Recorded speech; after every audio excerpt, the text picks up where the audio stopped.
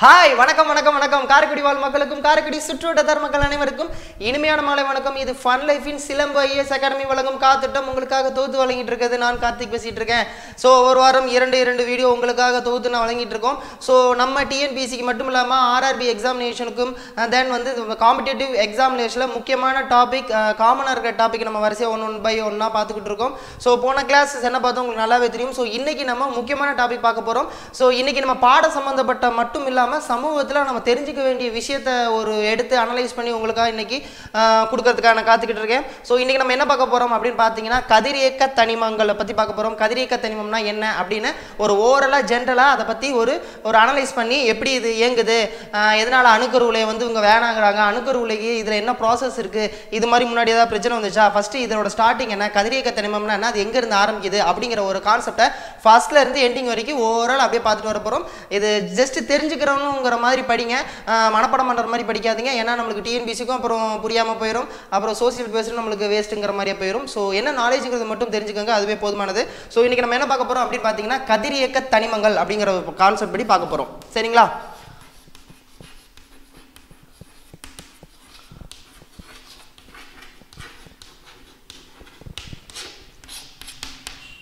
Radio activity.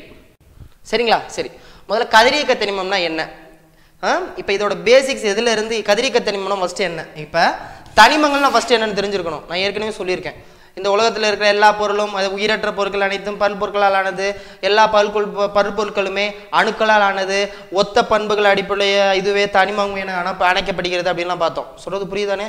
ஒரு அணு இருக்குது அப்படின்னு பார்த்தீங்கன்னா இப்போ ஹைட்ரஜன் அப்படிங்கிறது ஒரு தனிமம். ஏன் ஹைட்ரஜன் அப்படிங்கிறது ஒரு தனிமம்னா ஹைட்ரஜன்களோட எலக்ட்ரான் எத்தனை, ஒரு எலக்ட்ரானை கொண்டது. ஸோ ஒரு எலக்ட்ரான்கள் கொண்டதுன்னா ஒத்த பண்புகள் அடிப்படையில் கொண்ட அணுக்களின் தொகுப்பே இல்லை கூட்டமைப்பே தனிமங்கள் எனப்படும்.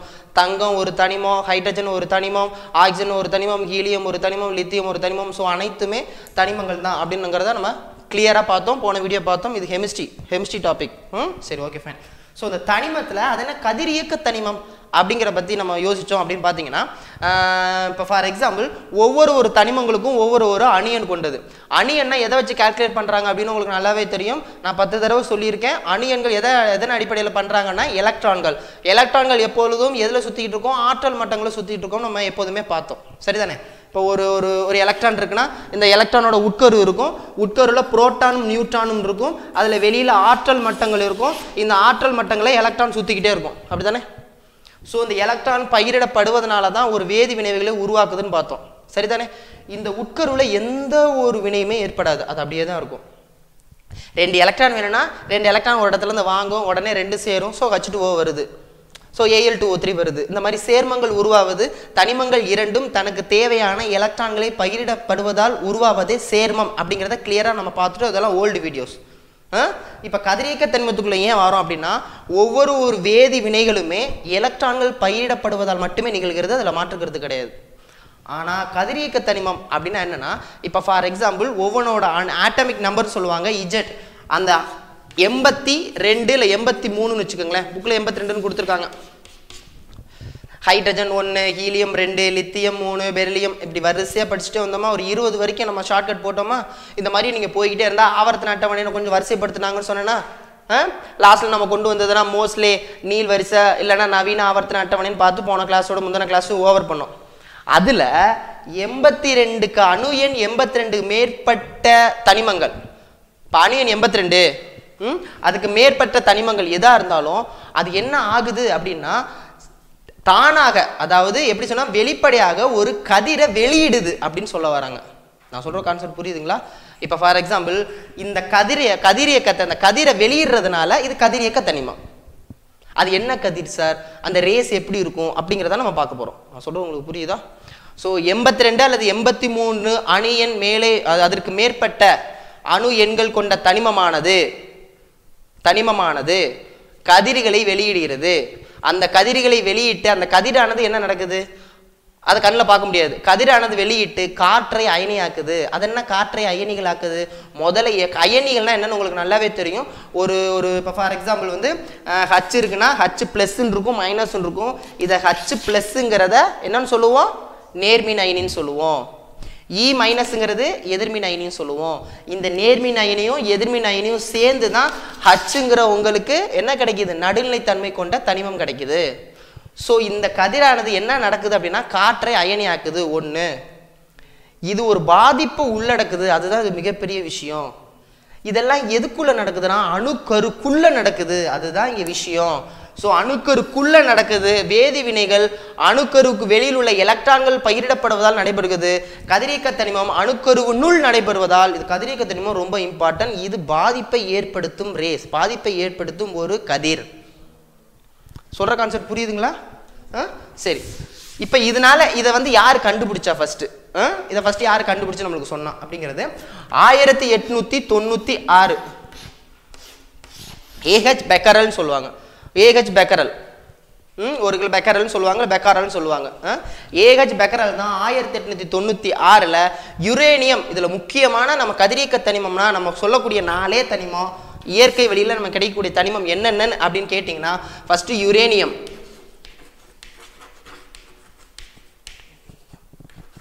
அப்புறம் தோரியம், அப்புறம் பொலானியம், அப்புறம் ரேடியம்.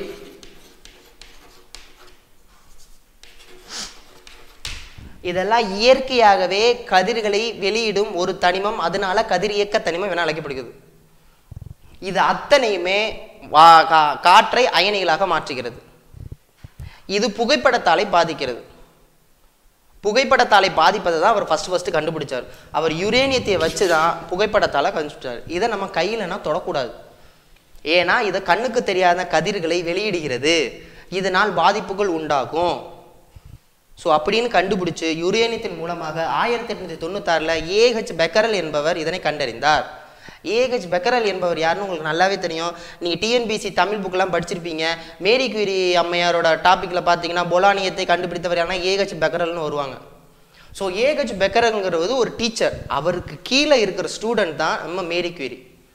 இப்போ உங்களுக்கு லிங்க் வந்திருக்குமே. ஸோ டீச்சர் வந்து கதிரியக்கத்தை கண்டுபிடிச்சாங்க, கதிரியக்க தனிமங்கிறத கண்டுபிடிச்சாங்க. அவரோட ஸ்டூடெண்ட் ரேடியத்தை கண்டுபிடிச்சாங்க, அதாவது ஆமாம் பொலானியத்தை கண்டுபிடிச்சாங்க. பொலானியத்தை கண்டுபிடிச்சாங்கிறதுக்காக மேரி குயிரி அவர்களுக்கு நோபல் பிரைஸ் கொடுத்துருப்பாங்க அவருக்கா? அவ்வளோதான். அப்போ ரேடியத்தின் அணு எண்ணும் அவங்க தான் கண்டுபிடிச்சிருப்பாங்க. அப்போ வாத்தியார் அதை கண்டுபிடிக்கிறாங்க, ஸ்டூடெண்ட்ஸ் இதை கண்டுபிடிக்கிறாங்க. இப்போ நம்ம பார்த்தோம்ல அணு அமைப்பில் பார்த்தோம்னா அணு அமைப்பில் ரூதர்போர்டு உட்கருவை கண்டுபிடிப்பாரு. ரூதர்போர்ட ஸ்டூடெண்ட் யார்? சாட்விக். அவர் உட்கருவில் இருக்கிற என்ன கண்டுபிடிப்பாரு? நியூட்ரானை கண்டுபிடிப்பார். கான்செப்ட் புரியுதா? ஸோ அது மாதிரி ஸோ இதெல்லாம் கண்டுபிடிச்சதுக்கு அப்புறம் ஸோ இந்த கதிரியக்கம் இதனால என்னென்ன பாதிப்புகள் உண்டாகுது, இதை எப்படி வகைப்படுத்துறாங்க அப்படின்னு அடுத்த ஸ்டெப்புக்கு போறாங்க. புரியுதுங்களா? சாதாரணமான தனிமங்கள் ஒரு கதிர்களை வெளியிடாது, கதிர்களை வெளியிடும் தனிமங்கள் கதிரியக்க தனிமங்கள் என அழைக்கப்படுகிறது. Simple logic. இப்போ நமக்கு தேவையான இப்போ இது எல்லாமே எதில் நடைபெறுதுன்னா அணுக்கருக்குள்ள நடைபெறுது. ஸோ செயற்கை முறையில் நம்மளுக்கு கதிரியக்க தனிமம் வேணும்னா நம்ம என்ன முறையில் பின்பற்றோம்னா அணுக்கரு மாற்று சிகிச்சை முறைன்னு வச்சுக்கோங்க. அணுக்கரு மாற்று முறை, அந்த அணுக்கருவை செயற்கை முறையில் மாற்றம் செஞ்சு நம்ம செயற்கை வடிவிலான கதிரியக்க தனிமத்தை கொண்டு வரலாம். சொல்றது உங்களுக்கு புரியுதுங்களா? அணுக்கரு சிதைவு மாற்றம் மூலம், செயற்கையான அணுக்கரு சிதைவு மாற்றம் மூலம் நம்ம கதிரியக்க தனிமங்களை கொண்டு வரலாம். செயற்கை முறையில் கொண்டு வரப்பட்ட கதிரியக்க தனிமங்களை தான் நம்ம ஐசோடோப்புகள் சொல்றோம், ரேடியோ ஐசோடோப்புகள் சொல்றோம், ரேடியோ ஐசோடோப்புகள் சொல்றோம். வெறும் ஐசோடோப்புகள் ரேடியோ ஐசோடோப்புகள் சொல்றோம். ஃபினிஷிங்கா? சரி, ஓகே. இப்போ இதில் எத்தனை வகைகள் இருக்கு? இந்த ரேடியேஷனால இதுக்கும் அணுக்கருவுக்கு என்ன சம்பந்தம்னா இதுதான் பேசிக். இதை தெரிஞ்சாதான் நம்ம அங்கே போய் இங்கே போய் முடிக்க முடியும். ஃபைன், சரி. இப்போ அதை அவங்க எப்படி சொல்றாங்க அப்படின்னு கேட்டிங்கன்னா ஒரு ஷீல்டில் ஏதோ ஒரு ஷீல்டு இப்படி இருக்குன்னு வைங்களேன். இங்கே ஒரு வந்து கதிரியக்க தனிமம், இது யுரேனியன் வச்சுக்கோங்க, ஏதோ ஒன்று ஒரு கதிரியக்க தனிமத்தை ஆட்டோமேட்டிக்காக அந்த கதிரியக்க தனிமம் வந்து என்ன ஆகுது அப்படின்னா கதிர்களை வெளியிடுது. அப்போ கதிர்களை வெளியிடும் பொழுது அந்த கதிர்களை காந்த புலத்தில் வைக்கும் பொழுது, காந்த புலம்னா என்ன சார்? காந்த புலம்னா என்னன்னா ரெண்டு மேக்னெட்டை வைக்கும்போது நடுவில் ஒரு ஈர்ப்பு விசை இருக்கும் தெரியுங்களா, அந்த இழுக்கும் தெரியுங்களா, அதுக்கு பேர் தான் காந்தப்புலம். காந்தத்தில் பக்கத்தில் இருக்கிறது சார், அதான் காந்தப்புலம். ஸோ காந்தப்புலத்தில் வைக்கும் பொழுது இந்த கதிரானது மூணா பிரியுது. ஸோ இது வந்து மேலே நோக்கி, அதாவது பாசிட்டிவை நோக்கி ஒரு கதிரானது நோக்கி செல்லுது. பாசிட்டிவை நோக்கி செல்லுதுன்னா நெகட்டிவ் நோக்கி செல்லுது. நெகட்டிவை நோக்கி செல்லும்போது காந்தப்புலத்தில் நெகட்டிவ் நோக்கி அது செல்லுதுன்னு வச்சுங்களேன். காந்தப்புலத்தில் கதிரியக்க தனிமமானது காந்தப்புலத்தில் வரும் பொழுது ஒரு கதிரானது நெகட்டிவ், அதாவது எதிர் திசையை நோக்கி செல்கிறது. எதிர் மின்சுமையுடைய நோக்கத்தை எதிர் திசையை நோக்கி செல்கிறது. அப்ப நெகட்டிவை நோக்கி எது ஓடும்? பாசிட்டிவ் தான் ஓடும். அதனால இது நேர்மின் சுமை கொண்ட கதிர்னு கண்டுபிடிச்சாங்க. இதுக்கு பேர் தான் அவங்க ஆல்பா கதிர்னு சொல்றாங்க. ஸோ ஆல்பா கதிருங்கிறது, ஆல்பா ரேடியஸ்ங்கிறது ஒரு பாசிட்டிவ் சார்ஜ். நேர்மின் சுமையுடைய ரேடியேஷன் ஆல்பா கதிர், மாற்று கருத்து கிடையாது. இப்ப இது இப்படியே போயிட்டு இருக்கும்போது இது ஆரம்பிக்கிறதுக்கு முன்னாடி இங்க ஒரு பாசிட்டிவை நோக்கி ஈர்க்குது. அப்ப அதுவா கண்டிப்பா நெகட்டிவ் சார்ஜா தான் இருக்கணும். So negative charge is nothing but beta race. Alpha ரேஸ்ங்கிறது positive, beta ரேஸ்ங்கிறது negative. சிம்பிளா. ஸோ இப்போ இது ரெண்டுமே விலகல் அடையுது. காந்தப்புலத்தால விலகல் அடைஞ்சதுனால தான் இந்த ப்ராசஸே வந்திருக்கு. ஒரே ஒரு ரேஸு காந்தப்புலத்தால விலகலே அடையலை. காந்தப்புலத்தால விலகல் அடையலைன்னா நீ எந்த இடத்துல வச்சாலும் நான் போகிற பாகத்தில் தான் போவேன்னு நேராக ஒன்று போகுது. அதுதான் gamma race. Alpha race positive, beta race வந்து நெகட்டிவ். இது வந்து மின் சுமை அற்றது. இப்போ இதுலேருந்து என்ன தெரியுது உங்களுக்கு? இதுலேருந்து ஃபுல்லாக உங்களுக்கு தெரிஞ்சிடும். இது காந்தப்புலத்தால விலகல் அடையுமா? ஆமா விலகல் அடையும். இது காந்தப்புலத்தால விலகல் அடையுமா? ஆமா விலகல் அடையும். இது காந்தப்புலத்தால விலகல் அடையுமா? ஆகாது. எதெல்லாம் காந்தப்புலத்தால விலகல் அடையுமோ அது மின்புலத்தாலையும் விலகல் அடையும். ஸோ ஆல்பா ரேஸும் பீட்டா ரேஸும் காந்தப்புலத்தாலும் விலகல் அடையும், மின்புலத்தாலும் விலகல் அடையும்.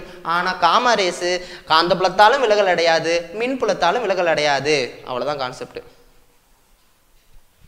ஸோ வேற என்ன இதுல இருந்து கொஸ்டின்ஸ் கேட்குறாங்க அப்படின்னு பார்த்தீங்கன்னா, இதெல்லாம் பேசிக்ஸ் மட்டும் தெரிஞ்சுக்கிறேங்க, சொல்லிக்கிறேன். இப்போ இதோட அலைக்கதிர் எவ்வளோ இருக்கும், எவ்வளோ நேரத்தில் இருக்கும், இதோட திசைவேகம் எப்படி இருக்கும் அப்படின்னு கேட்டாங்கன்னா உங்களுக்கு புரியுற மாதிரி சொல்லணும்னா, இப்போ for example alpha beta gamma.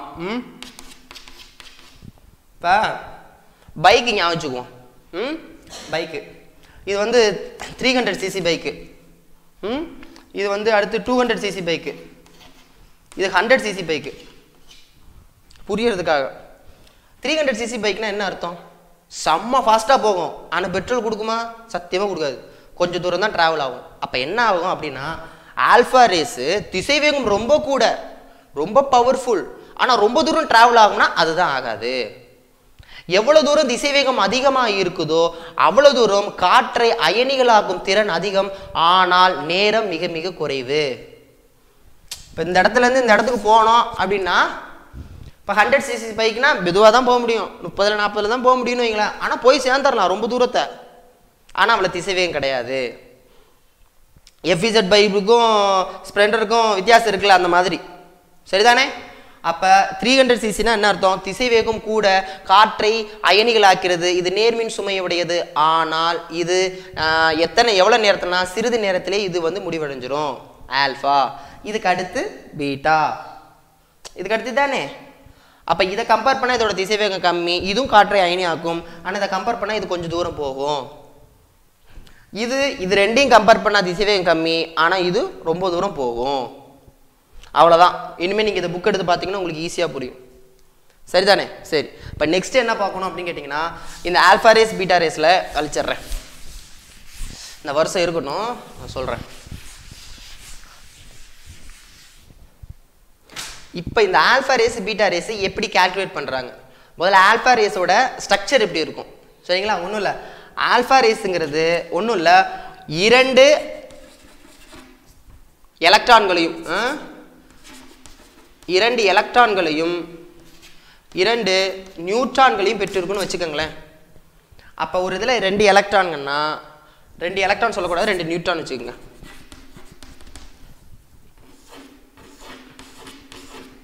Positive, அதான் ரொம்ப முக்கியம். இதில் ஒன்று புரோட்டான் சொல்லுது, ஒன்று நியூட்ரான் சொல்லுது. ஸோ HE நீங்கள் ஞாபகம் வச்சுருக்கீங்களா? ரூதர்போர்டு எப்படி வந்து உட்கருவை கண்டுபிடித்தாரு? ரூதர்போர்டு உட்கருவை எப்படி கண்டுபிடிச்சாருன்னா, ஒரு தங்க தகட்டின் மீது ஆல்ஃபா கதிரை பாஸ் பண்ணார். ஆல்ஃபா கதிர் ஒன்றும் கிடையாது, ஹீலியமோட நேர்மின் அயனி தான் ஆல்ஃபா கதிர். பார்த்தோமா? அதே தான். அதை ஏன் ஆல்ஃபா ஹீலியத்தோட இது நம்ம ஆல்ஃபா கதிர்னு சொல்கிறோம்னா, இதோட அணு எண் வந்து 2, அணுநிறை வந்து 4.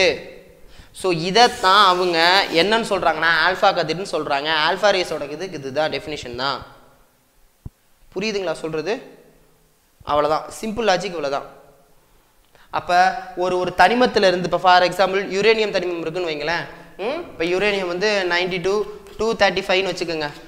இப்போ இது பிரியுதுன்னா HE42 38 235 யூஸ் பண்ணுவாங்க, 238 யூஸ் பண்ணுவாங்க கதிரியக்க தனிமத்தில். சரிங்களா? இந்த 238ங்கிறது அட்டாமிக் மாசு, இது அட்டாமிக் நம்பர் உங்களுக்கு தெரியும்.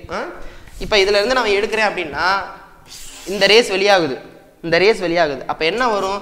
இதுல இருந்து எப்படின்னா 90 தோரியம், இதில் 4 போச்சா 234, அவ்வளோதான். அப்போ இந்த தனிமம் இந்த ஆல்ஃபா ரேஸை விட்டுட்டு மிச்சத்தை ஃபார்ம் பண்ணி ஒரு தனிமத்தை உருவாக்குது. அப்போ என்ன சொல்ல வரேன்னா ஒரு கதிரியக்க தனிமம் தான் இன்னொரு தனிமத்தை உருவாக்கும், மற்ற எதுவும் உருவாக்காது.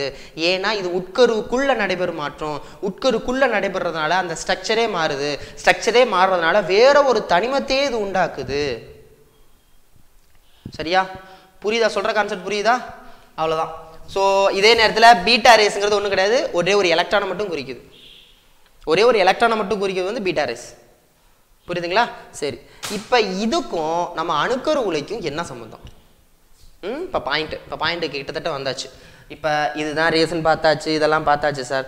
இப்போ இதோட பண்புகள் என்ன, ஆல்ஃபா ரேஸோட பண்புகள் என்ன, பீட்டா ரேஸோட பண்புகள் என்ன, காமா ரேஸ் பண்புகள் என்னன்னு இனிமேல் உட்காந்து புக்கை பாருங்க, சூப்பராக புரியும். சரியா? இப்போ கான்செப்ட் இவ்வளோ தான் சொல்லியாச்சு. இப்போ நான் நெக்ஸ்ட் என்ன சொல்ல போகிறேன் அப்படின்னு கேட்டிங்கன்னா இதோட பயன்பாடுகள் என்ன. இந்த மாதிரி அணுக்கரு இணையும் பொழுதோ பிளக்கும் பொழுது, இப்போ அணுக்கரு என்ன வந்துருச்சு? வெவ்வேறு வந்துருச்சா? இப்போ அணுக்கரு இணைவோ அணுக்கரு பிளவோ நடக்கும் பொழுது, பிளவுனா பிளக்கிறது, இணையினா இணைகிறது. இப்போ ஹைட்ரஜன் சேர்ந்து 2 ஹைட்ரஜன் அணுக்கள் சேர்ந்து ஒரு ஹீலியம் உருவாக்கினா அணுக்கரு இணைவு, 2 அணுக்கருவும் இணையுது. அணுக்கரு பிளவுனா 1 2 பொலந்து 2 மாறுது. சரிங்களா? ஸோ இதன் மூலமாக நம்மளுக்கு யூசேஜ் இருக்கா இல்லையா, இதோட பாசிட்டிவ் என்ன நெகட்டிவ் என்ன அப்படிங்கிறத பார்க்க போகிறோம். நல்லா கவனிச்சுக்கோங்க.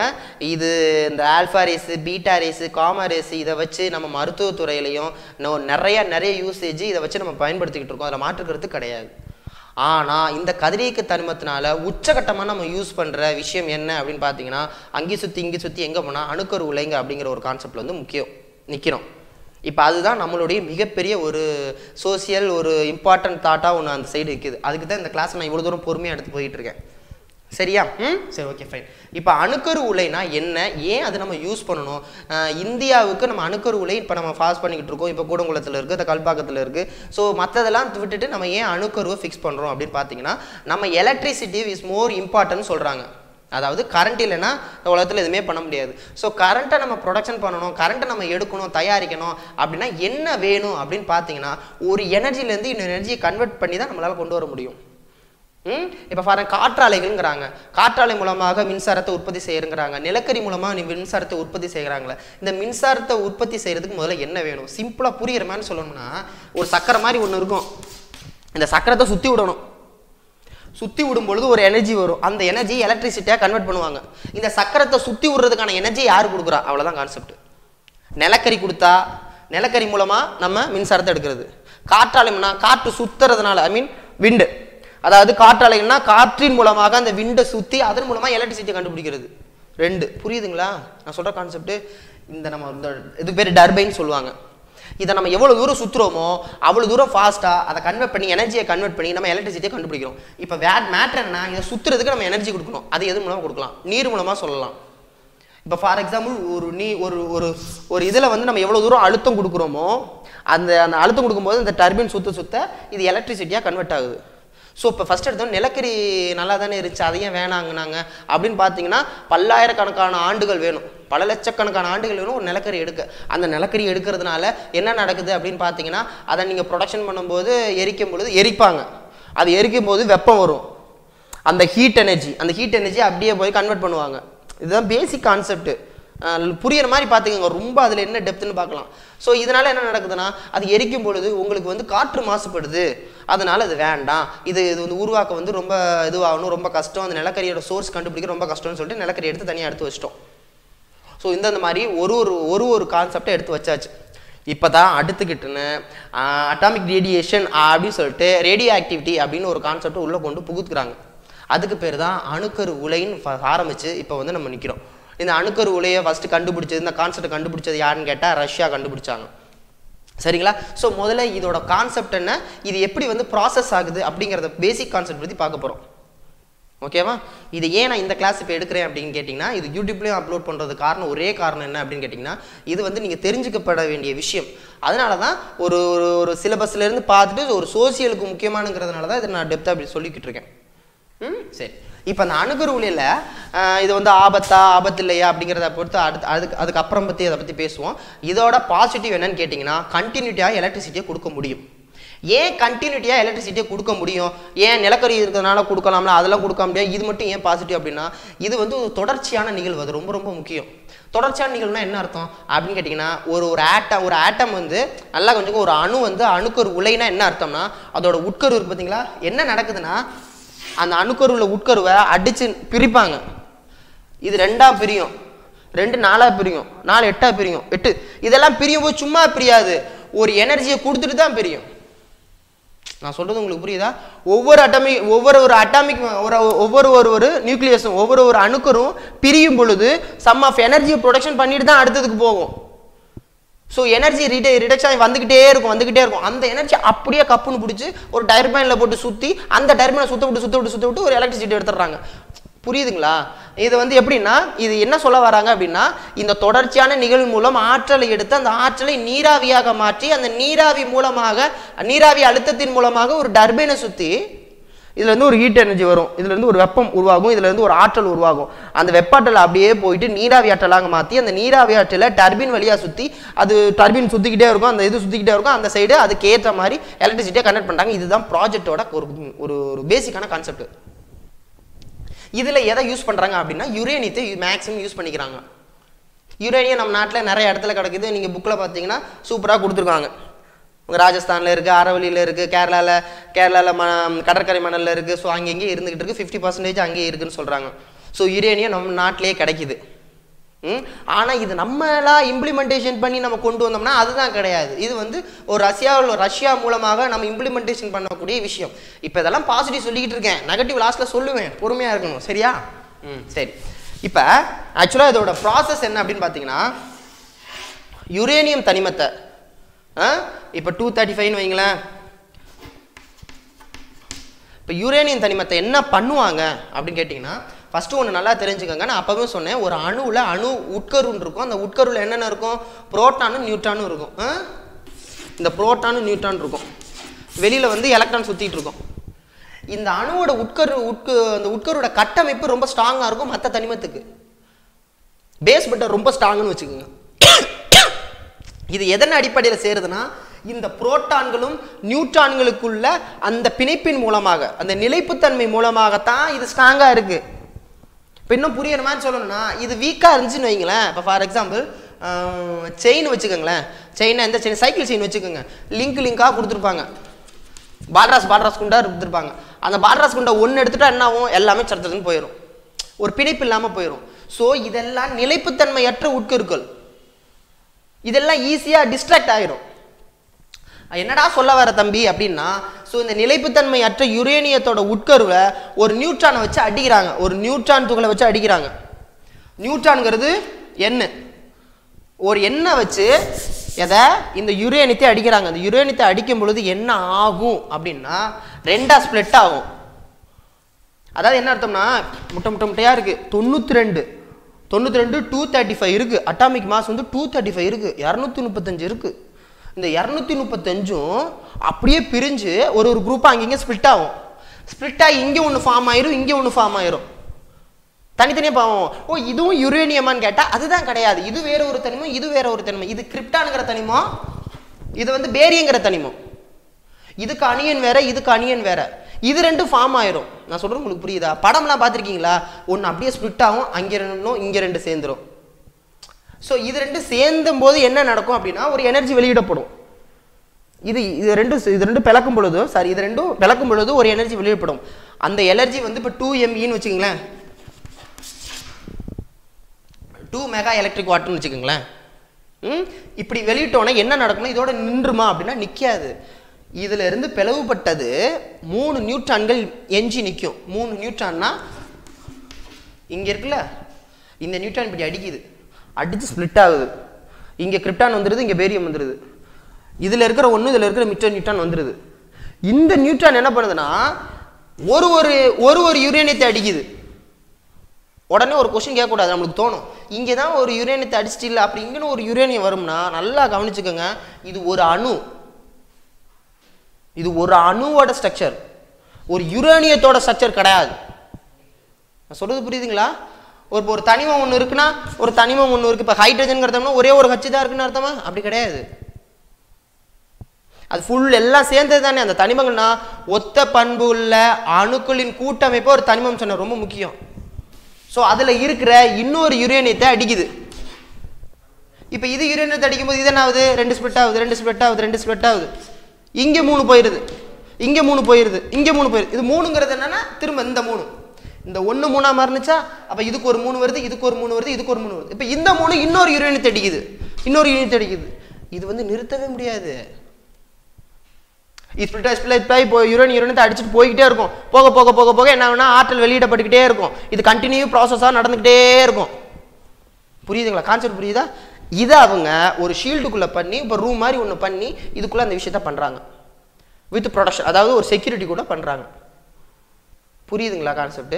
ஸோ இதுதான் அணுக்கரு உலையோட மிகப்பெரிய ஒரு ப்ராசஸ். இதுதான், இப்படி தான் எல்லா இடத்துலையும் பண்ணிக்கிட்டு இருக்காங்க. சரியா? இப்போ இதோட ஸ்ட்ரக்சர் பார்த்தீங்க அப்படின்னு பார்த்தீங்கன்னா, இப்போ ஃபார் எக்ஸாம்பிள் வந்து ஒரு ஷீல்டு ஒன்று இருக்குது. இதில் வந்து ஒரு இது மாதிரி ஒன்று வச்சுருக்காங்கன்னு வைங்க.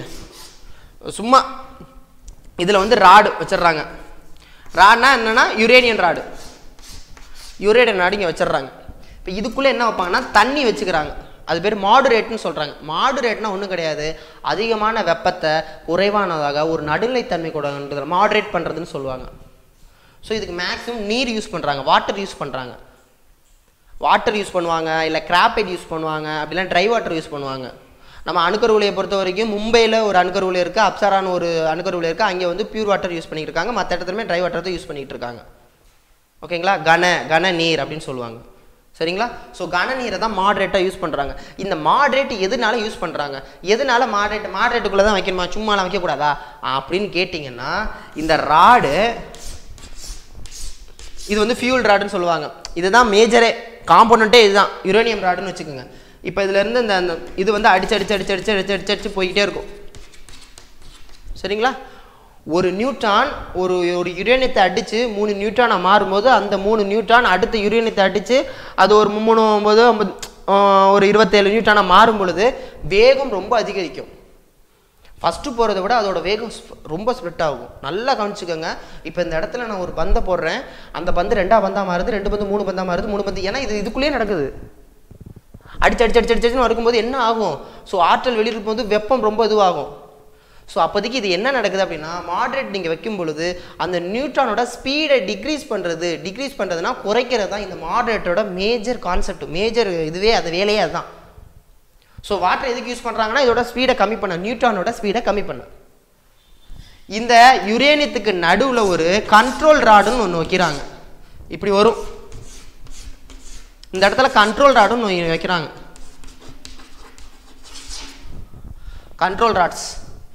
கண்ட்ரோல் ராட்ஸோட வேலை என்ன அப்படின்னு கேட்டிங்கன்னா, இப்போ ஃபார் எக்ஸாம்பிள் 1 3 ஆச்சு, 3 9 ஆச்சு, இப்படியே போய்கிட்டே இருந்துச்சுன்னா என்ன தம்பி நடக்கும் அப்படின்னா, ரொம்ப பல்லாயிரக்கணக்கான ஒரு விஷயம் அப்படி நடக்கும் பொழுது என்ன ஆகும் அப்படின்னா, நம்ம கண்ட்ரோலில் இருக்கவே இருக்காது. அது பேர் தான் கண்ட்ரோல் ராடு. ஸோ அந்த கண்ட்ரோல் ராடு வைக்கிறதுனால என்ன ஆகும் அப்படின்னா, இந்த கண்ட்ரோல் ராடு மேக்ஸிமம் என்னன்னா போரான் யூஸ் பண்ணுறாங்க. போரான் இல்லை காட்மியம், இது ரெண்டில் ஏதாவது ஒரு மெட்டீரியல் யூஸ் பண்ணுறாங்க. இந்த மெட்டீரியல் என்ன ஆகும் அப்படின்னா நியூட்ரான்களை உட்கவரும், நியூட்ரான்களை வாங்கிக்கும். இப்போ 100 நியூட்ரான் சுற்றி இருக்கிற இடத்துல அது கிட்டத்தட்ட ஒரு 50 நியூட்ரானாக அப்படியே அப்சர்வ் பண்ணிக்கணும்னு வச்சுக்கோங்களேன். அப்போ என்ன ஆகும்? நியூட்ரான்களோட கவுண்ட்டு கம்மியாகும். ஸோ நியூட்ரான்களோட கவுண்ட்டை கம்மி பண்ணுறது தான் இந்த கண்ட்ரோல் ராடோட வேலை. ஸ்லோ பண்ணுறது தான் அந்த மாடரேட்டரோட வேலை. இதுதான் மிகப்பெரிய கான்செப்ட். இது ஒன்று போச்சுனாலும் அவ்வளோதான், அது ரொம்ப முக்கியம். சரியா? சரி, இப்போ என்ன பண்ணுறாங்க அப்படின்னு கேட்டிங்கன்னா, இதில் வர்ற எனர்ஜி அப்படியே ஸ்ட்ரீமாக மாற்றுறாங்க. ஸ்ட்ரீம்னா ஆவி, நீராவியாக மாற்றுறாங்க. நீராவியாக மாற்றி ஒரு டர்பைனில் சுத்த விட்டு இந்த டர்பைன் மூலமாக அந்த சைடு எலக்ட்ரிசிட்டியை கண்டுபிடிக்கிறாங்க, எலக்ட்ரிசிட்டியை ப்ரொடக்ஷன் இது பண்ணுறாங்க, தயாரிக்கிறாங்க. மிச்சம் இந்த தண்ணி அப்படியே இருக்குமா, இது ஹீட், இது கூல் பண்ணணும். ஸோ இந்த தண்ணியை அப்படியே கொண்டு வந்து ஒரு பம்பு மூலமாக சொல் பண்ணி இந்த கூலிங் தண்ணியை இதுக்குள்ளே ரொட்டேஷன் பண்ணிக்கிட்டே இருப்பாங்க. இந்த ப்ராசஸ் தான் ரீடாக்ஷன் நடந்துக்கிட்டே இருக்கும். இந்த ப்ராசஸ் தான் எல்லா அணுக்கருவிலையில் மேக்ஸிமம் அணுக்கருவிலையில் நம்ம இந்தியாவில் ப்ராசஸில் இதான் பண்ணிகிட்டு இருக்காங்க. சரிங்களா? ஸோ இதனால என்ன தம்பி இப்போ பிரச்சனை வந்துட போது? நல்லா தான் இருக்குது, நல்ல ஒரு செக்யூரிட்டி பர்பஸ் தான் இருக்குது. ஸோ ஒரு பிரச்சனையுமே கிடையாது. அஃப்கோர்ஸ் எல்லாமே இருக்குது, ராட் இருக்குது, எல்லாமே டர்பைன் இருக்குது, எல்லாமே ப்ராசஸ்லாம் பக்காவாக தான் போயிட்டுருக்கு. இதனால என்ன பின் விளைவுகள் ஏற்பட போகுது? இதில் ஒன்றுமே கிடையாது. அதே நேரத்தில் இந்த ரேஸ்னால என்ன பாதிப்படைய போகுது அப்படின்னு நீங்கள் அதை அடுத்த கட்டத்தை நடந்து வந்தீங்க அப்படின்னா அதை பற்றின ஒரு கிளாஸ் உங்களுக்கு இப்போ நான் சொல்கிறேன், இப்போயே நான் சொல்லிடுறேன். இப்போ இதனால என்ன பாதிப்பு நம்மளுக்கு வரும், ஃபுல் கான்செப்ட் உங்களுக்கு ஓரளவு சொல்லியாச்சு. இதோட தொடரிணைவின் மூலமாக வெளியிடப்படும் ஆற்றலை நீராவி ஆற்றலாக மாற்றி அந்த நீராவி ஆற்றலை ஒரு டர்பைனை சுற்றி அதன் மூலமாக எலக்ட்ரிசிட்டியை கொண்டு வரது அணுக்கருவிலையோட கான்செப்ட். ஆனால் இந்த தொடரிணைவை ஒரு வேளை மிஸ் ஆயிடுச்சு, இந்த தொடரிணைவை ஸ்ப்ளிட் ஆகி ஏதோ ஒன்று ஆயிடுச்சு, வெளியே லீக் ஆயிடுச்சு அப்படின்னா என்ன ஆகும் அப்படிங்கிற ஒரு விஷயத்த கேள்விக்குறியாக நம்ம நினச்சி பார்த்தோம்னா அது வேறு ஒரு லெவலில் ஒரு பாதிப்பு உண்டாகும். அந்த லெவல் வந்து எந்த லெவல் அப்படிங்கிறது தமிழ்நாட்டில் நம்ம யாருக்குமே பாதி பேருக்கு தெரியாது. அது யாருக்கு தெரியும் அப்படின்னா அணுக்கரு உலைகளை பற்றி பாதிப்படைஞ்சு அது மூலமாக என்ன ரிஃப்ளெக்ட் ஆகுங்கிறவர்களுக்கு மட்டும்தான் தெரியும். மற்ற யாருக்கும் வந்து அணுக்கரு உலையினால் என்ன பாதிப்பு இருந்துற போகுது அப்படிங்கிற மாதிரி விட்டுருவாங்க. இதோட பாதிப்பு வந்து நம்மளை எண்ணி பார்க்க முடியாத ஒரு பாதிப்பை ஏற்படுத்தும். அதோட காரணம் முதல்ல என்ன? இது பாதிப்புனா முதல்ல எந்த மாதிரியான பாதிப்பு? புற்றுநோய் உருவாக்குமா? அவ்வளோதானே. அதனால என்ன பிரச்சனை இருக்குது அப்படிங்கிற பட்சத்தில் இதோட உண்மையான பாதிப்பு என்ன அப்படிங்கிற பட்சத்தை தான் இப்போ நான் சொல்ல போகிறேன். இதுதான் ரொம்ப ரொம்ப இம்பார்ட்டண்டான ஒரு போர்ஷன். இது நான் தெரிஞ்சுக்கிட்ட விஷயத்தை உங்களுக்கு ஷேர் பண்ணுறேன். மற்றபடி நானாக எதுவும் கண்டெல்லாம் ஒன்றும் பிடிக்கல. நான் இன்டர்நெட்லேயும் நான் யூடியூப்லேயும் நான் சர்ச் பண்ணி கண்டுபிடிச்ச விஷயத்த உங்களுக்கு ஒரே இடத்துல சொல்ல போகிறேன், அவ்வளோதான். மற்றபடி வேறு ஒன்றும் கிடையாது. சரிங்களா? ஸோ இந்த alpha race beta race gamma ரேஸை முதல்ல அதோட ட்ராவலேஷன் எப்படி இருக்குன்னு உங்களுக்கு நான் சொன்னேன். இப்போ for example alpha beta gamma ரேஸ்ன்னு வச்சுக்கோங்களேன். இந்த ஆல்ஃபா ரேஸோட இது தூரம் கம்மியாக தான் இருக்கும். இந்த ஆல்ஃபா ரேஸை எதை வச்சு தடுக்கலாம் அப்படின்னா ஒரு பேப்பரை வச்சு தடுக்கலாம். பேப்பருக்கு மேலே இது ட்ராவல் ஆகாது sir alpha race. Beta race எதை வச்சுருன்னா ஒரு அலுமினியம், இது பேப்பர், இந்த பேப்பரையும் இது தாண்டி போகும், எது பீட்டா. ஆனால் அலுமினியத்தை தாண்டி போகாது. காமா ரேஸு பேப்பரையும் தாண்டும் அலுமினியத்தையும் தாண்டும். இந்த சைடு லெட்டை தாண்டி போகாது, லெட்டோட ஸ்டாப் ஆயிரும். ஸோ இதுதான் என்ன தம்பி இதுக்கும் அதுக்கும் என்ன தம்பி சம்மந்தம் அப்படின்னா இது அப்படியே இன்னொருத்தோட கம்பேர் பண்ணுறேன் பாருங்கள். இப்போ எது பேப்பரை விட்டு தாண்டாதோ நம்ம இது அப்படியே நான் ஸ்ட்ரக்சர் நம்ம உடம்போட ஸ்ட்ரக்சர்னு வச்சுக்கோமே. இப்போ உடம்பு இப்படி இருக்குன்னு வைங்க, இது கை, ஓகேவா, கை மாதிரி. இது குடல் இல்லை ஆர்கன் ஏதாவது ஒன்று, நுரையீரல் ஏதோ ஒன்றுன்னு வச்சுக்கோங்களேன். சரியா? இப்போ இந்த ஆல்ஃபா ரேஸ் எப்படி பேப்பரோட நிற்கிதோ இந்த ஆல்ஃபா ரேஸ் நம்ம தோல் வழியாக வந்துச்சுன்னா தோலுக்கு மேலே உள்ளே போகாது, தோல் இன்செர்ட் பண்ணி உள்ளே போகாது, அதோட ஸ்டாப். பீட்டா ரேஸ் என்ன பண்ணுன்னா இதோட டிஷ்யூனா திசு, செல்களின் கூட்டமைப்பை திசுன்னு சொல்லுவோம்ல. ஸோ நம்ம செல்களில் இருக்கிற திசுவோட இது நின்றும். இதனால எந்த பிரச்சனையும் இல்லை.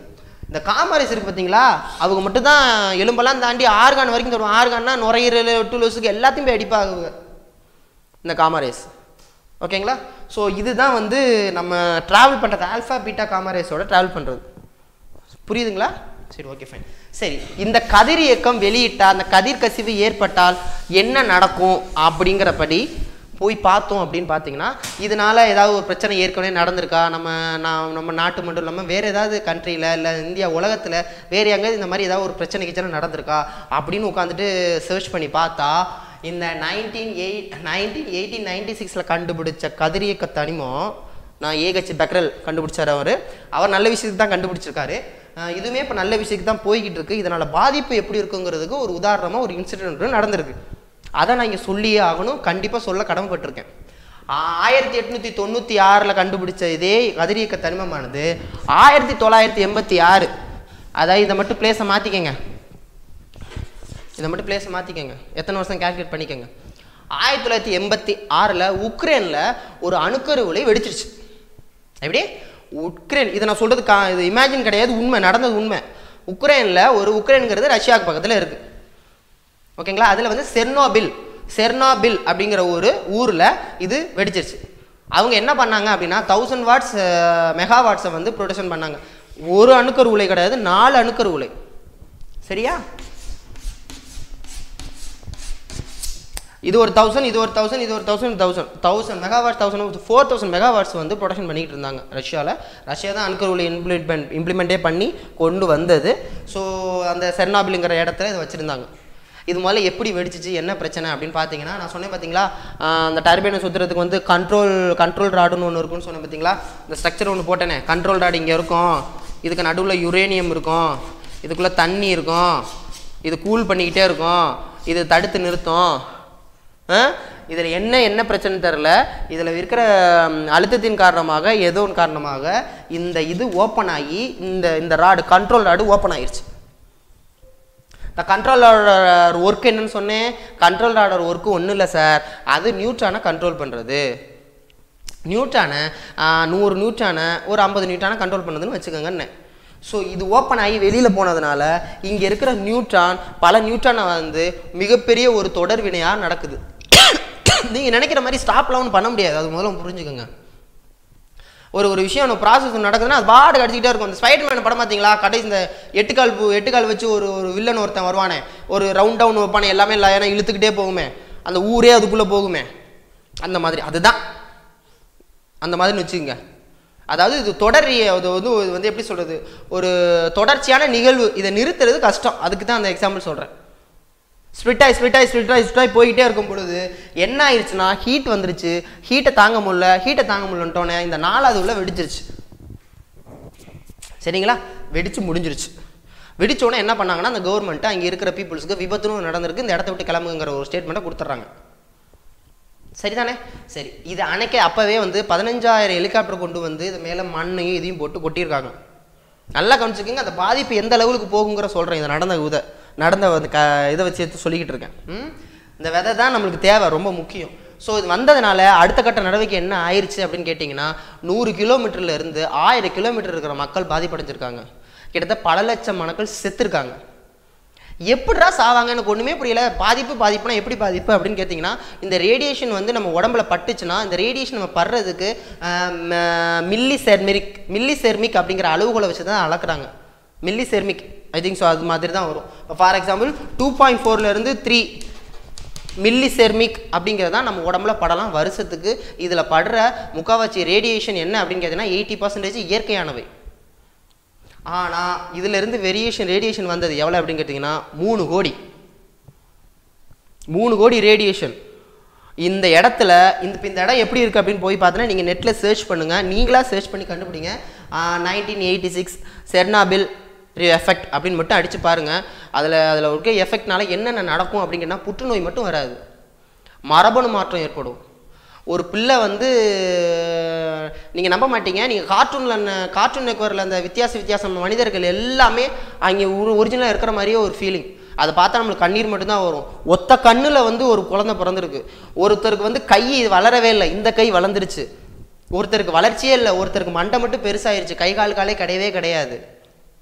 எங்கேயோ ஒரு இடத்துல நடக்குன்னு சொல்கிறோம்ல. ஸோ இன்னும் எப்போ நடந்துச்சு, 1986 நடந்துச்சு. கிட்டத்தட்ட இன்னமும் இப்போ என்ன 2018, இன்னும் 20 வருஷத்துக்கு அந்த இடத்துல யாரும் போகக்கூடாதுன்னு அந்த கவர்மெண்ட் வந்து ரிஸ்ட்ரிக்டட் ஏரியா வைக்கிருக்காங்க. இன்னும் எத்தனை வருஷத்துக்கு, 20,000 வருஷத்துக்கு. 20,000 வருஷத்துக்கு, 20 வருஷம் இல்லை, 20,000 வருஷத்துக்கு. அப்போ நடந்தது இன்னும் 20,000 வருஷத்துக்குள்ளே போகல. இன்னும் இங்கே ரேடியேஷன் இருக்கான். இந்த இடத்துல ஒரு நபர் போயிட்டு நின்று 10 நிமிஷம் நின்னார்னா சாகிறது கன்ஃபார்ம். ஸோ இது ஆர்கனை தாக்கி நம்ம ரேடியேஷனில் மரபணு சிதைவை உண்டாக்கி நம்ம எப்பேற்பட்ட நம்ம சந்ததி மட்டும் இல்லாமல் அடுத்த சந்ததியை மாற்றப்படும். அது மட்டும் இல்லாமல் இந்த இடம் வெடிச்சதுக்கு பக்கத்தில், இந்த இடம் படித்ததுக்கு பக்கத்தில் ஒரு காடு இருந்துச்சு. அந்த காடு செம்மர காடாக நாசமாக போச்சு. அது மட்டும் இல்லாமல் இதுக்கு பக்கத்தில் இருக்கிற ஏரி, குளம், கொட்டை எல்லாம் போய் அதில் இருக்கிற மீனாளதார் வரும் எல்லாம் போயினதுனால அங்கே இருக்கிற எல்லாமே நாஸ்தி ஆயிடுச்சு. இது எதை பாதிக்குதுன்னா, அங்கே இருக்கிற மீன் வளத்தை மட்டும், நம்ம மனுஷங்களை மட்டும் பாதிக்கல. ஒரு ஆட்டுக்குடி 13 கை இருக்கு அங்கே. இது வந்து இப்போ இது முடிஞ்சிடல, இப்பயுமே பிறக்கக்கூடிய குழந்தைகள் அப்படி தான் பிறக்கிறாங்க. இத்தனை வருஷம் கழிச்சும் இனிமேலும் பிறப்பாங்க. என்னோட சாதாரண விஷயம்னா சாதாரண இது விஷயம் கிடையாது, இது மிகப்பெரிய விஷயம். எல்லா ஒரு டெக்னாலஜியும் யூசேஜுக்காக தான் பண்ணுறோம், அதில் மாற்றுக்கிறதே கிடையாது. ஃபோன் யூஸ் பண்ணுறோம், ரேடியேஷன் வருது, பாதிப்பு உண்டாகும். ஆமாம், பாதிப்பு உண்டாகுது. யாரோட போகும்? என்னோட போகும். கார் ஓட்டுறோம், ஆக்சிடென்ட் ஆகும், சாவும். யாரோட சாவும்? ஓட்டனோட சாவும். ஆனால் இது பாதிப்பு அடைஞ்சிச்சு அப்படின்னா இது ஒரு மிகப்பெரிய ஒரு எஃபெக்டை ஏற்படுத்துங்கிறது மாற்றுக்கிறதே கிடையவே கிடையாது. ஸோ இது செக்யூரிட்டியாக தான் இது பண்ணியிருக்காங்க. ஆனால் செக்யூரிட்டியை மீறி, ஏன்னா வந்து இப்போ ஒருத்தர் கண்ட்ரோலில் ஒரு விஷயம் நடந்துச்சுன்னா அது கண்ட்ரோல்னு சொல்லலாம். பல்லாயிரக்கணக்கான தொழிலாளர்கள் ஒன்றுபடுத்தி ஒரு அணுக்கருவிலையை உற்பத்தி பண்ணும்போது ஒரு தொழிலாளர் வந்து ஒரு நட்டையோ எங்கேயோ ஒரு மிஷின்லையோ ஏதோ ஒரு எக்யூப்மெண்ட்டோ ஏதோ ஒன்று அவர் மிஸ் அண்டர்ஸ்டாண்டிங்கில் பண்ணும்பொழுது அது ஒட்டுமொத்த அணுக்கருவிலையே சிதைவிக்கக்கூடிய ஒரு காரணம் இருக்குது. இதில் மாற்றுக்கிறது கிடையாது. அதனால தான் இதுக்கு அப்புறம் வந்து ஜெர்மனி அவங்கெல்லாம் இதை தொடவே இல்லை. எப்போ எங்களுக்கு அணுக்கருவிலையும் வேணாம், ஒன்றும் வேணாம், ஆளை விடுங்கப்பா, எங்களுக்கு நாட்டு மக்கள் தான் முக்கியம்னு சொல்லி விட்டுட்டாங்க. இதனால நம்ம நிறையா 220 வால்ட் நிறைய பேர் நிறைய கரண்ட்டை எடுக்கலாம். ஆனால் ஒருவேளை பாதிப்பு இருந்துச்சுன்னா ஒரு 100 கிலோமீட்டர்லேருந்து 1000 கிலோமீட்டர் பாதிப்பு உண்டாக்குனது. இது நான் வந்து உங்களுக்கு ஒரு பாதிப்புங்கிறது ஒரு சும்மா சொன்னேன். நெட்டில் போய் நீங்களாக போய் சர்ச் பண்ணி பாருங்கள். செர்னாபில் எஃபெக்ட் அப்படின்னு போய் சர்ச் பண்ணி பாருங்கள். இதுக்கப்புறம் எங்கேயாவது வந்துச்சுன்னா 2011 இங்கே ஜப்பானில் ஒரு இது வந்துச்சு, சுனாமி வந்துச்சு. அப்போதைக்கு அங்கே இருக்கிற ஒரு அணுக்கருவிலை இது தாக்க போகுதுன்னு தெரிஞ்சு அணுக்கருவிலையே மூடிட்டாங்க. ஐ மீன் க்ளோஸ் பண்ணிட்டாங்க. க்ளோஸ் பண்ணியுமே அதோட ரேடியேஷன் இருந்து அங்கே இருக்கிற மீன் தொடைய அங்கே இருக்கிறது பாதிப்படைஞ்சு இன்னும் பாதிப்படைஞ்சிட்டு இருக்குன்னு இன்னும் நியூஸ் வந்துட்டு இருக்கு. ஸோ இது வந்து எப்படி சொல்ல போகணும், எப்படி சொல்ல வரணும் அப்படின்னு பார்த்தீங்கன்னா ஒரு டெக்னாலஜியோ ஒரு டெவலப் பண்ணுறோம், மக்களை பேணி காக்கணும், மக்களை வளர்க்கலுக்காகவே இருக்கணுமே ஒழிய இதனால் நம்ம யூசேஜ் வருது அதனால் இதனால் பாதிப்படையும்னா ஒருவேளை ஏதாவது ஒரு அசம்பாவிதம் நடந்தால் அதை வந்து யோசிக்கவே பட முடியாத ஒரு சிந்தனைக்கு யோசிக்கவே முடியாத ஒரு லெவலுக்கு தான் போகுங்கிறது மாற்றுக்கிறதே கிடையவே கிடையாது. ஏன்னா இது வந்து அதான் சொன்னேன், தொடர்ச்சியான நிகழ்வு. இது ஸ்ப்ளிட் ஆகிருந்துச்சுன்னா என்ன ஆகும் அப்படின்னா அது பலவிதமான விபரீதங்களை பலவிதமான ஒரு இதுவை உண்டாகும். இதனால இப்போ ஃபார் எக்ஸாம்பிள் இது நீர்நிலையில் இருந்துச்சுன்னா நீர்நிலையில் பாதிப்படையும். நீர்நிலை மூலமாக தான் நம்மளுக்கு வாழ்வாதாரம் இருக்குது, விவசாயம் அழியும். இப்பயுமே இல்லை சொல்கிறேன், இந்த நீர்நிலை மூலமாக அங்கே இருக்கிற நிலத்தடி நீர் பாதிப்படைக்கும். நிலத்தடி நீர் பாதிப்புனால அந்த இடத்துல வாழ முடியாது. ஸோ இதெல்லாம் ப்ராசஸும் அதில் தான் இருக்குது. சொல்கிறது உங்களுக்கு புரியும்னு நினைக்கிறேன் ஓரளவு. சரி, 1986 அங்கே தானே நடந்துச்சு. வேறு எங்கேயாவது நடந்துச்சுன்னா ஜப்பான் நடந்துச்சு. இப்போ கூட நம்ம தமிழ்நாட்டில் கல்பாக்கத்தில் வந்து போன ஜனவரி மாதம் வர ஜனவரி மாதம் அணுக்கசிவு கனநீர் கசிவு அணுக்கரு கசிவு உண்டாக்குறதுனால மூணாங்க. ஜனவரி 8ஆம் தேதி மூணாங்கன்னு நினைக்கிறேன். எதுவே நடந்திருக்கு. ஆனால் இது சேஃப்டி பண்ணி மூடிட்டாங்க. ஒருவேளை சேஃப்டி பண்ணாத பட்சத்தில் இப்போயுமே கல்பாக்கத்தில் ஒரு சில ஏரியாவில் இருக்கிறவங்க பாதிப்படைச்சதா அப்படின்னு சொல்லி நியூஸ் வருது. ஸோ இப்போ நான் என்ன சொல்ல வரேன்னா ஒரு நாட்டு மக்களுக்காக உருவாக்கப்பட்ட ஒரு அரசாங்கம் வந்து மக்களுக்கான தேவைகளை பூர்த்தி செய்யணும். அப்படிங்கிற பட்சத்தில் இது வளங்களை பாதிப்படையும், மக்களோட இதை வந்து பாதிப்படைஞ்சு தான் இருக்கணும். அதை மீறி நம்மளுக்கு வேணுமா வேணாமாங்கிறது நாட்டு மக்களும் நம்ம மக்களால் தேர்ந்தெடுக்கப்பட்ட ஜனநாயக தேசிய ஒருமைப்பாடு மிக்க ஜாதி சமயமிற்ற நேர்மையான மக்களாட்சி கொண்டு வந்த நம்ம இந்தியா அரசே முடிவு செய்யணும் அப்படிங்கிறத நான் அதில் சொல்லிட்டேன். ஸோ உங்களுக்கு ஓரளவு நீ கிளாஸ் ஓவர்னு சொல்லிட்டு நான் என்ன சொல்ல வந்தேனோ அதை கான்செப்ட் சொல்லிட்டேன். ஸோ கதிர் இயக்கம்னா இவ்வளோ தான், அணுக்கருவிலைனா இவ்வளோ தான். நான் மேபி சின்ன சின்ன விஷயங்கள் கூட குறைச்சி மிஸ்டேக்காக பண்ணியிருக்கலாம். இதை வந்து நீங்களாக வந்து பாருங்கள். புக்ஸில் இருக்கிறத நான் அப்பயும் சொல்லுவேன், எப்போதுமே சொல்லுவேன். கதிர் இயக்க தனிமங்கிறது இது 1.5 மார்க் மட்டும் கிடையாது, நம்ம சமுதாயத்துக்கு இருக்குது. நம்ம சமுதாயத்துக்கும் நம்ம பாட புத்தகத்துக்கும் என்றைக்கு நம்ம லிங்க் கொடுக்குறோமோ அன்றைக்கி தான் நம்ம சமுதாயத்துக்கு அடுத்த கட்ட படி போகும் அப்படிங்கிற சொல்லிட்டு இத்தோட நான் கிளம்ப வேண்டிய நேரம் வந்துருச்சு. இது என்ன ப்ரோக்ராம் உங்களுக்கு நல்லாவே தெரியும். இது ஃபன் லைஃபின் சிலம்பு ஐஎஸ் அகாடமி உலகம் காத்துட்டும் உங்களுக்காக இது வரைக்கும் தொகுத்து வழங்கிட்டு இருக்குது. நான் காரைக்குடி கார்த்தி. இதே போல அடுத்த நிகழ்ச்சி சந்திக்கும் வரை உங்களிடம் விடைபெறுகிறேன். நன்றி, வணக்கம்.